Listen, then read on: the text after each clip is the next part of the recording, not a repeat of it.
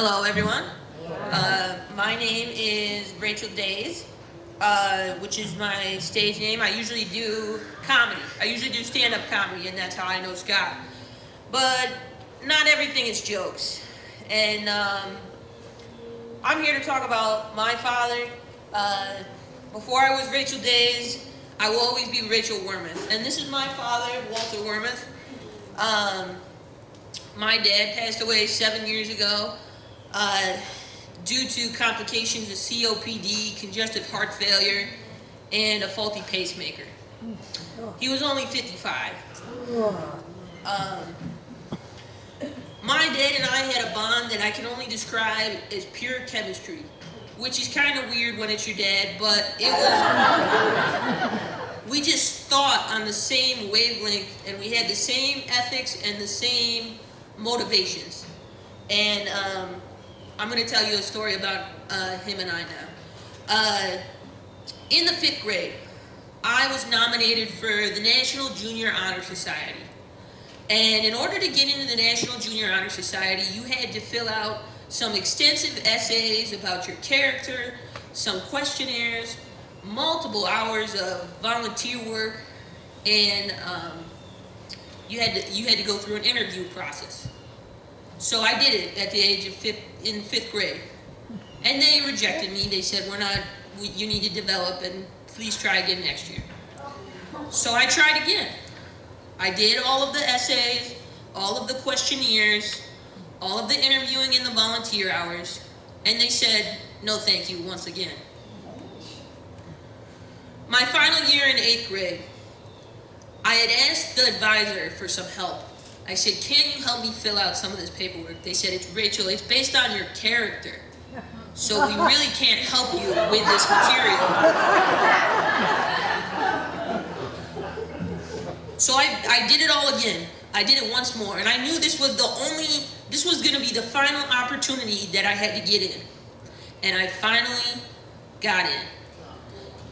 And they had a large award ceremony, well, large for my class of 110 people, but it was large. We had cookies and punch and all that, you know, and you had to pick a chaperone, someone to walk you down to the stage so you can be escorted onto the stage. So, of course, I picked my dad. And during the rehearsal for the award ceremony, the teacher, Mrs. Perkins, she says, make sure you stand here. Make sure you're at this location at this time. Make sure you go up the stairs this way. And I was going to do it because it took me so long to get there. So, finally, the night comes for the award ceremony. My dad is there. Everyone's supposed to be dressed up. I can see everyone else's dad wearing a suit. My dad in a Hawaiian shirt. He had worked 12 hours that day on an excavator, so I was just lucky. I was just grateful that he was there, to be honest. And it became glaringly apparent that my dad was not like the other dads. It was very apparent. And we're lining up to enter the auditorium, and I go to hook my dad's arm because Mrs. Perkins says we're going to hook arms. And he said, let's hold hands. And I said, but Mrs. Perkins says, and he says, I don't give a frick what Mrs. Perkins says. Except he didn't say frick.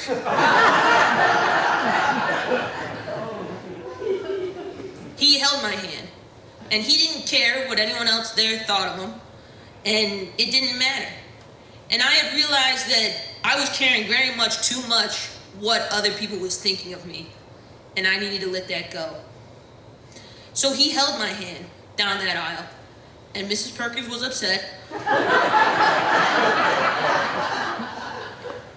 And then at the end, when I got on stage, he kissed me, and he told me that he was proud of me.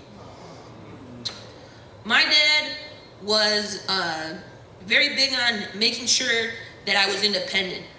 Even though I was a girl, he was going to make sure that I could do everything on my own the same way that any boy could. Every night, we would watch the evening news, and he wanted to know my opinion on it. He didn't want me to have the same opinion as him. He wanted me to have my own opinion. I could have any opinion that I wanted to, as long as I could justify it.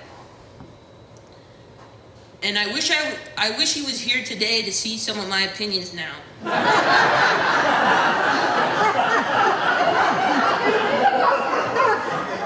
Now, since he's passed, I've managed to get an associate's degree, a bachelor's degree, and at the end of the year, I'll have an MBA.